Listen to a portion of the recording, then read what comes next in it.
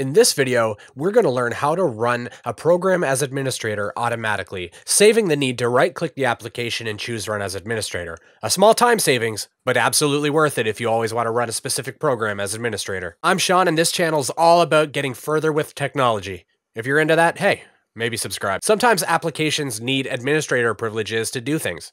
A good example of this is OBS, which I'm using to record this video.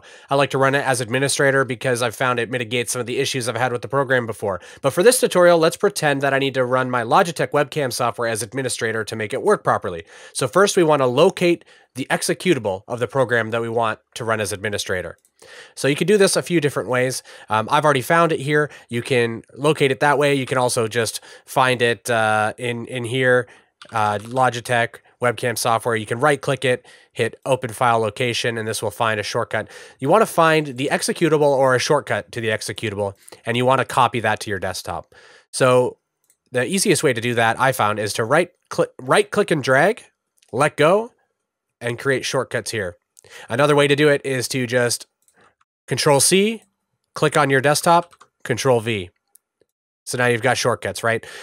So you probably already know how to make shortcuts. But once you got the shortcut, you right click on the shortcut, you hit Properties, Advanced, check off Run as Administrator. Okay, you're done. So now when you run this application, it will run with administrator privileges. Let's say you want to put this on your taskbar. You just go ahead and drag it to your taskbar like that. And now it will retain those settings that we set before. So that's it. I hope you guys liked this video. And if you did, consider subscribing and clicking that like button. Thanks so much for watching, and take care.